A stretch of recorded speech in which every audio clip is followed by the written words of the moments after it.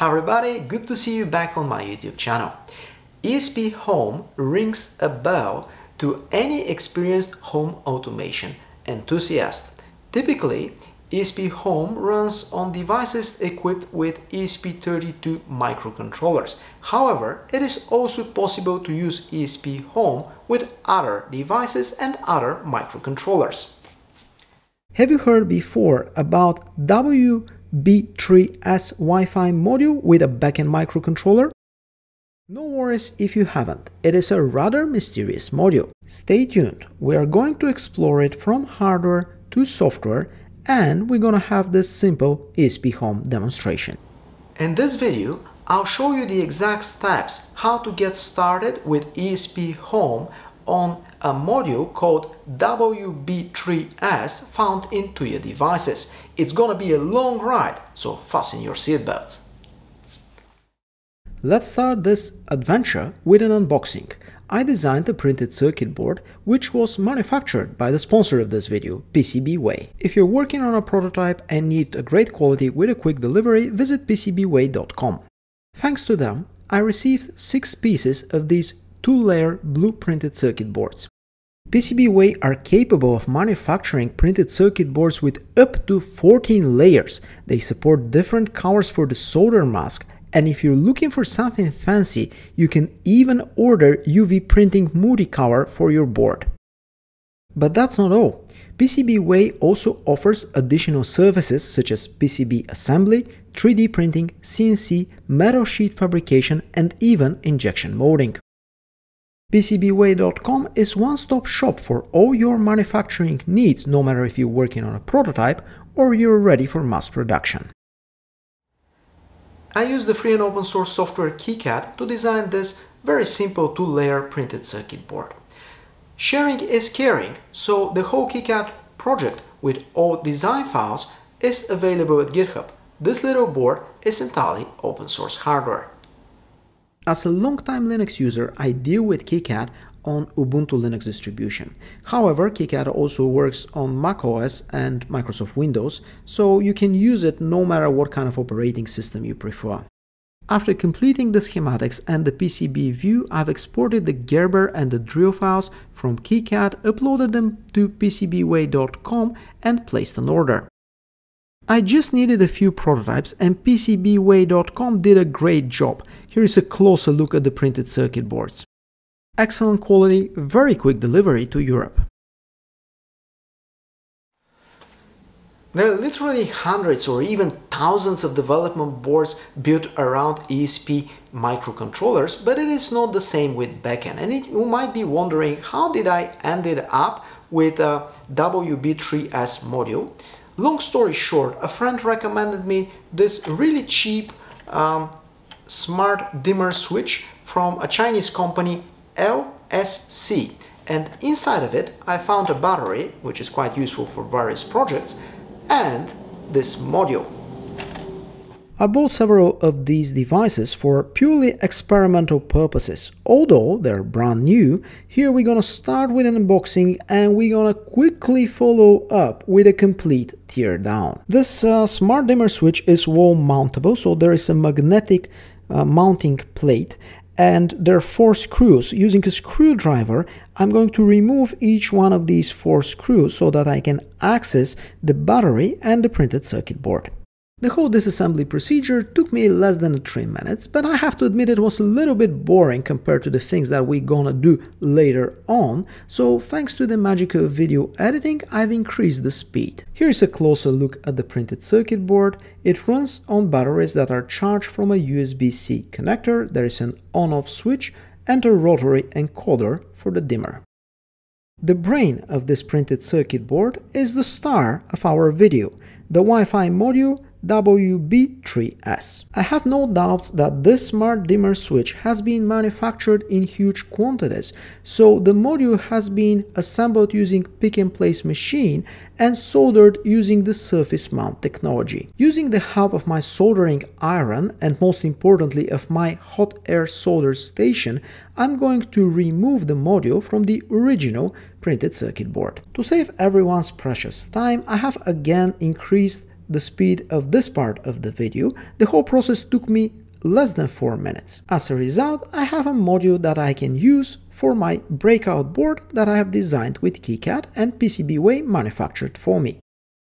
Let's zoom in and have a closer look at the module that I've just desoldered. You can clearly see that not all of the pins were soldered to the PCB of the dimmer. On the back of the WB3S module, there are white seal screen labels that indicate the function of each pin.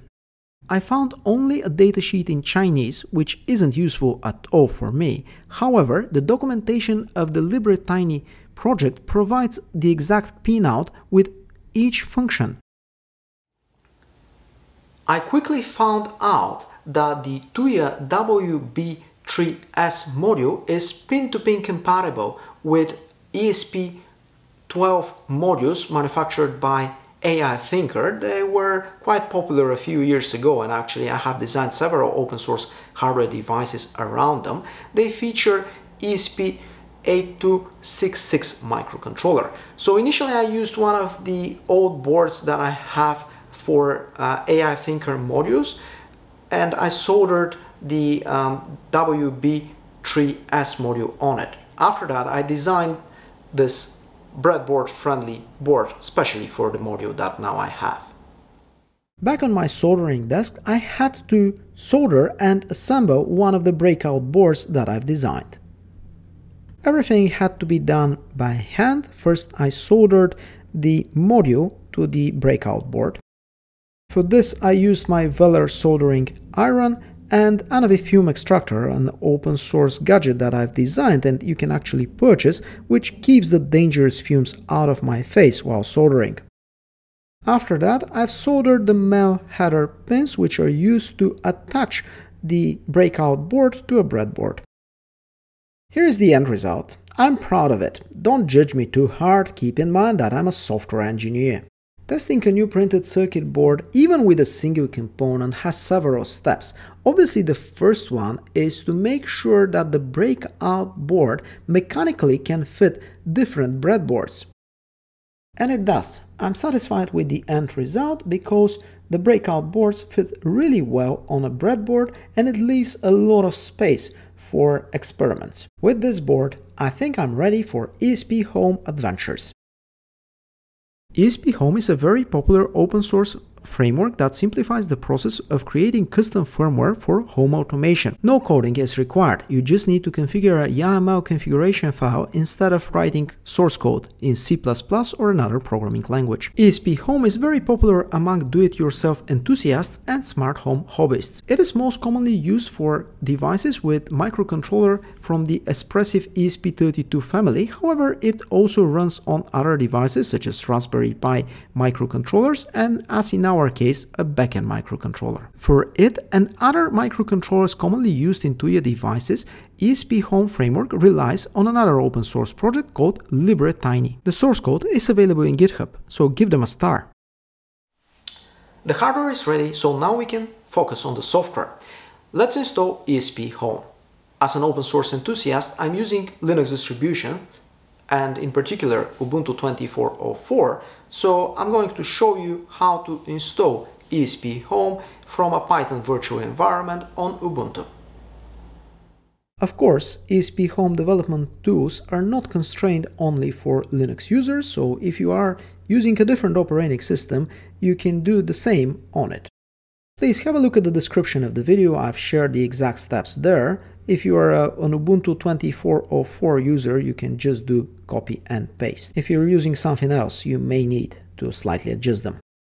As you can see, I'm using ThinkPad T14 Generation 1. By the way, an amazing laptop, I've reviewed it in one of my previous videos. I opened the terminal application that is part of the GNOME desktop environment for Ubuntu 24.04 and I've initiated a Python 3 virtual environment. I activated the virtual environment and after that, using the pip3 command, I've installed ESPHome. Keep in mind that the installation will take a while depending on your internet connectivity because a bunch of files have to be downloaded. After successfully completing the installation, I've typed in the command esphome version, which of course shows me the version of the installed ESPHome. Using ESPHome is easy and straightforward. However, it is not enough to complete my goals with WB3S. I need an additional software tool to flash the chip inside WB3S. So I typed in pip3 install ltchiptool. After installing both of these tools that I need, I proceeded and I've used the ESPHome compile argument to build a firmware based on ESPHome configuration that I've prepared prior recording this video.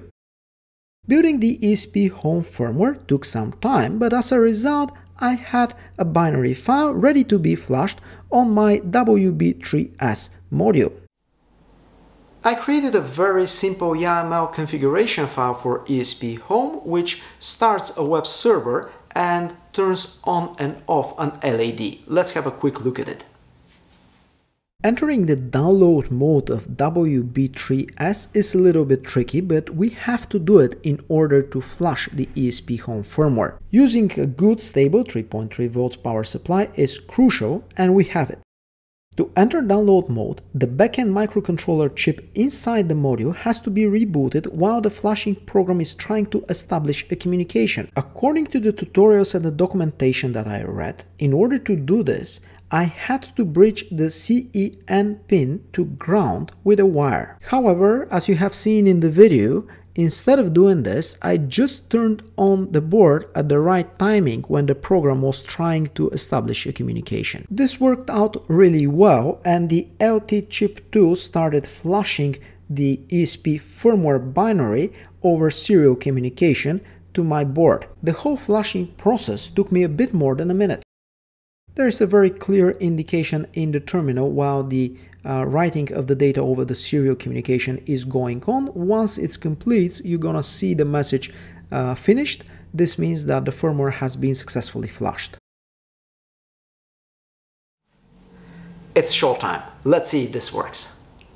The ESPHome firmware on WB3S works straightforward. First, it tries to connect to my Wi-Fi network. As you have seen, as part of the configuration before compiling ESPHome, I had set the name of the network and a password. Upon successful connection to my Wi-Fi network, the Wi-Fi router provides a local IP address to the Breakout board with WB3S. The ESPHome firmware launches a web server on this IP and port 80. So on the laptop, I've opened the Chrome web browser and I've entered this web page. I'm sure most of you are already familiar with ESPHome web server user interface and user experience, so I won't go into that much details. You can see that there is a knob which allows me to turn on and off the LED that I connected on the breadboard. This web user interface supports two coloring schemes. I prefer the dark one, this way you can see better the orange LED. This is probably one of the most simple demonstrations that we can do with ESPHome.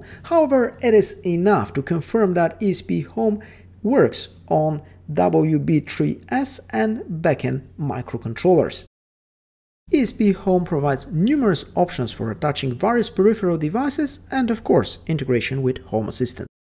For a regular person, turning on and off LED remotely means nothing, but for an engineer, this means that the demonstration is successful. ESPHome is an amazing open source firmware that runs natively with Home Assistant, and it supports not only the very popular ESP32 microcontrollers, but also alternatives such as Beken microcontrollers and modules like this one, which can be found in Tuya devices. So you have the advantage that you can eventually reflash and repurpose a Tuya device using ESPHome. There is a very long list of disadvantages in terms of the software support for the WB3S module and the Beken microcontroller BK7231.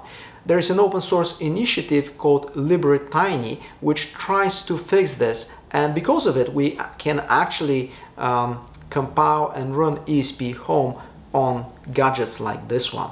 However, as of the moment, there is no SPI support, there is no I2C support, even the Bluetooth Low Energy doesn't work. So definitely my verdict is that if you are looking for a do-it-yourself device, you better use ESP32 microcontroller if you are planning to do it with ESPHome.